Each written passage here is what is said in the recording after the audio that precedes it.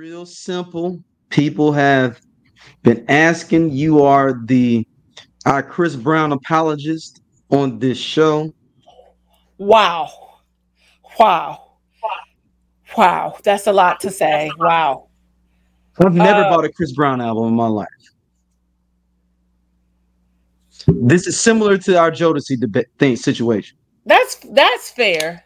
Fine. Whatever. But you're also not his target audience. So by the We time damn near the same age. I'm not his target audience. Chris Brown is 35 or 35 or 36. Yes. So you again. He was damn near 40. No, nigga, what? No, Chris Brown is like 30. He just turned 36. He's 35. He just turned 35. You are correct. Okay, cool. So y'all, what y'all not gonna do is this.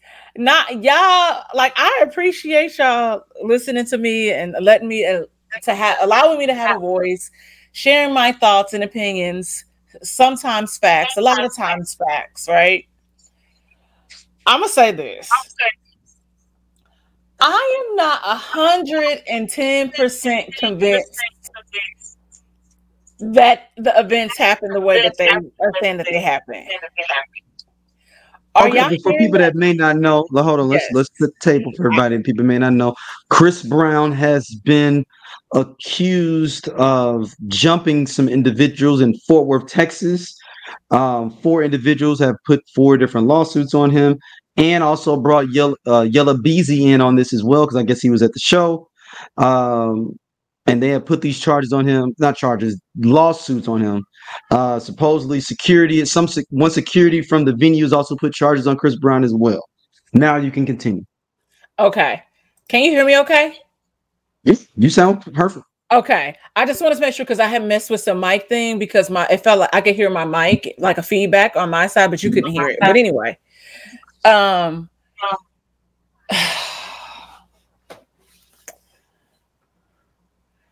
The reason why I feel like this is low-key set up is just because y'all ain't go to the cops. Y'all went immediately, like literally at 8 a.m. the next day, there is a lawsuit, and there's an attorney calling Chris Brown a hoodlum. He has a history of violence. Yes, he does. But it just seems really planned out, right? So here's the thing. And this is gonna be, I'm going to talk to Chris in a second.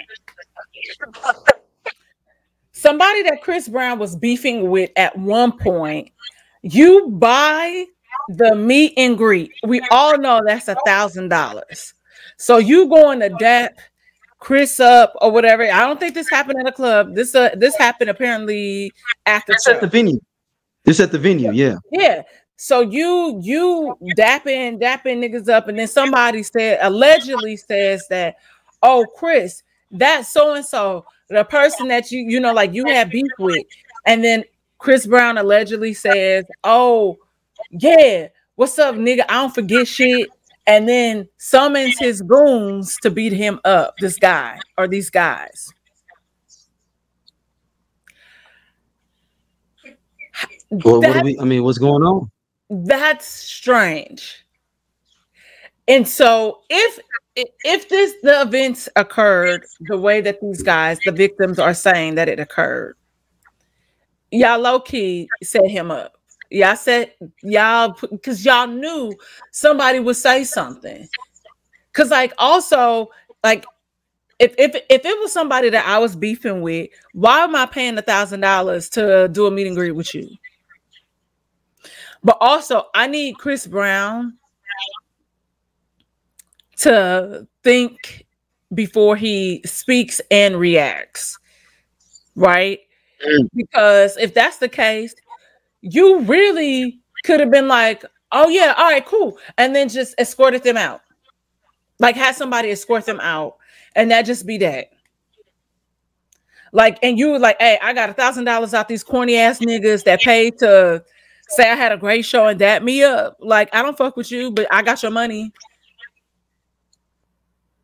And that just be that. Like, why do you have to take it there? You saying, like, why does it have to go to? Why if the violence happened, why is this even a thing?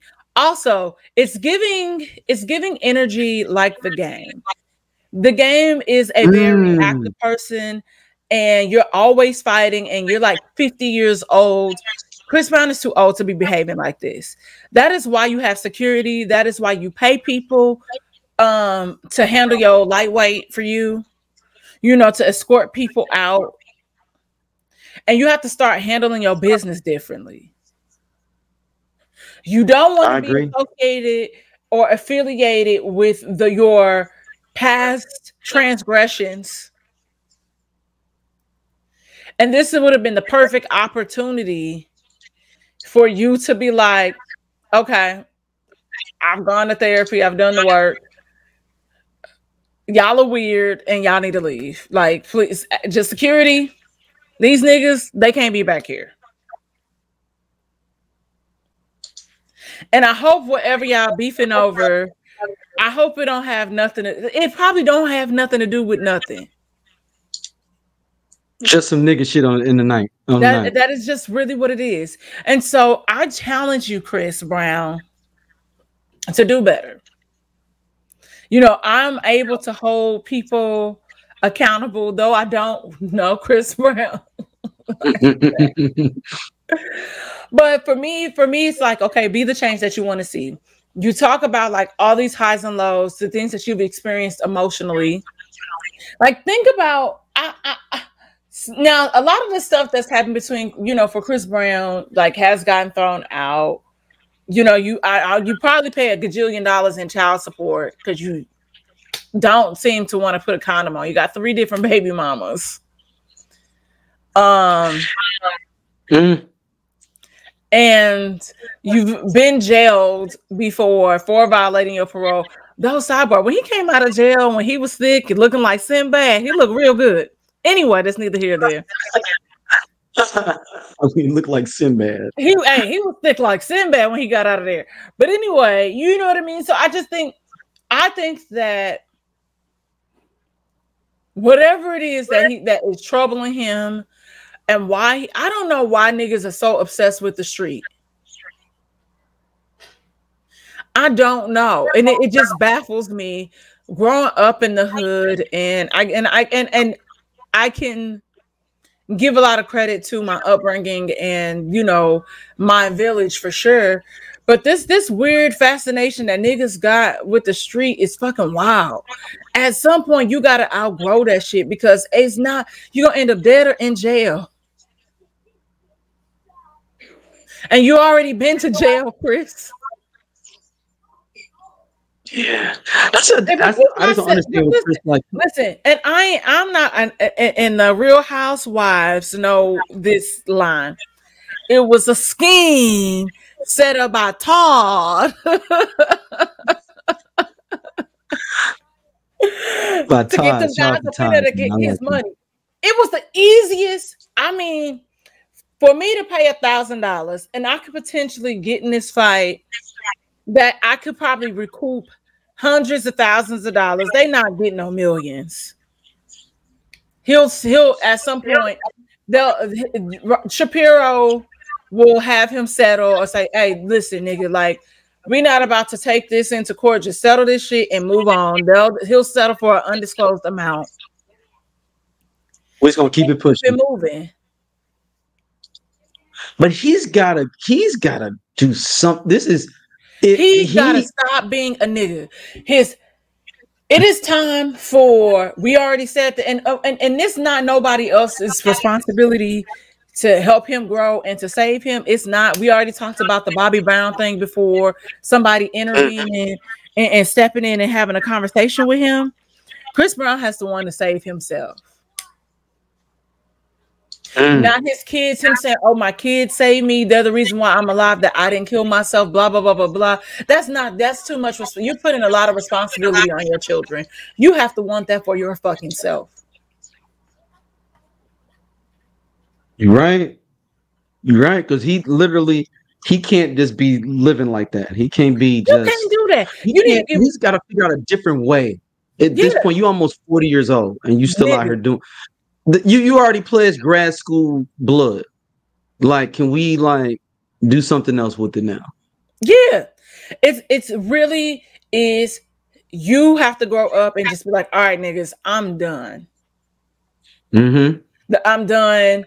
If y'all want to be on payroll and be around, y'all listen, I can create a job for you. If you're not interested in working, you gotta go. It ain't no hard feelings. But I got kids. I want to get married. I want to have a family, and I can't live my life like this. You've been in the industry since you've been like 15 or 16 years old. And Aren't you tired of that bullshit? Aren't you tired? You've been acting a fool for damn near 20 years. And granted, we have periods where we don't ever hear, like it'll be a year or two where you don't hear nothing about Chris Brown. Right. And then it'll be something outlandish, and then they can't prove it but you do things that make yourself an easy target.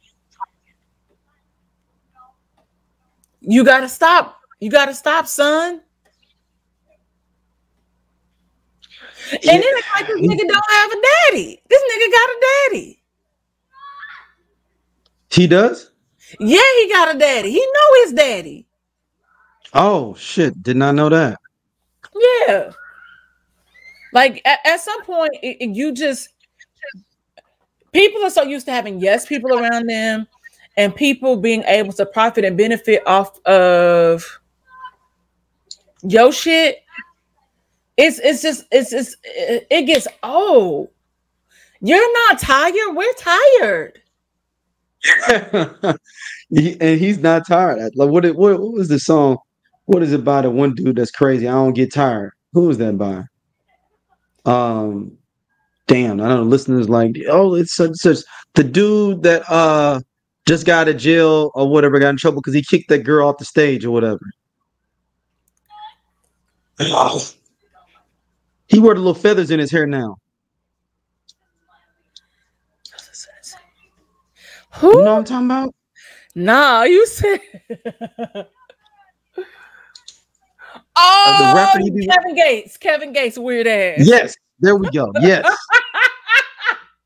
Yeah, that's how you know I'm getting old. I'm up here like, the little dude wearing feathers in his hair.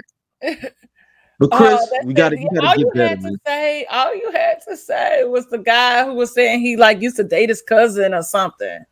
Like he found out like. Oh, I forgot all about that. So you just said I knew about.